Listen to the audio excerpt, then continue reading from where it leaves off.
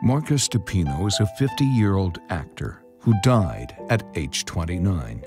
AIDS ended the life of Marcus. Now, Re has brought him back.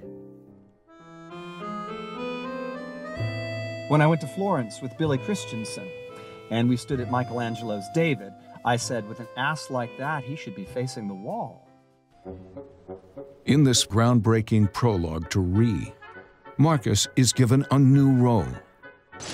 Off-Broadway and off the grid in rural Pennsylvania. If Manhattan is where people who were unpopular in high school end up, then Chester County, Pennsylvania is where people who were unpopular in Manhattan end up.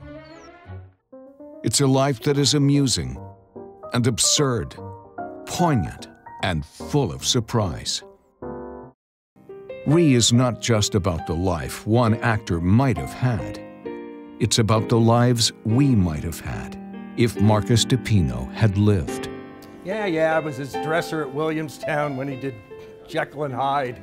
We had sex backstage twice, once as Jekyll and once as Hyde. That actor never broke character. When you think about all the gay artists that were lost, it makes you wonder what they all would have contributed. So you've got to hang until tomorrow, come what may. Tomorrow, tomorrow, I love you. Tomorrow, you're only a day away. At least they did not cast someone else to play me.